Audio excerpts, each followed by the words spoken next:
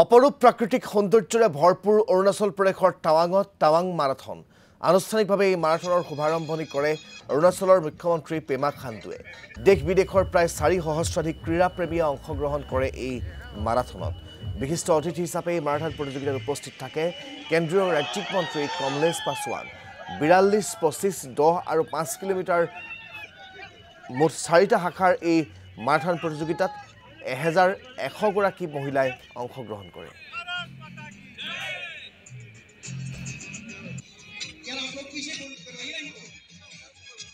In fact, Tawang Marathon, this time it is the second edition, and I think it's kind of a success where the international runners are also participating. So in total, I've been told that around 4,500 runners have registered in this second edition of Tawang Marathon, which from my side, it's a big success. So Tawang Marathon is jointly organized by the state government in collaboration with the Indian Army.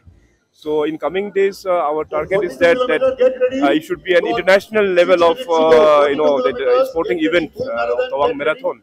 So like this is the second edition, and the first edition also we have seen. So there has been a quite change in the second edition that itself replicates that it's coming up in a very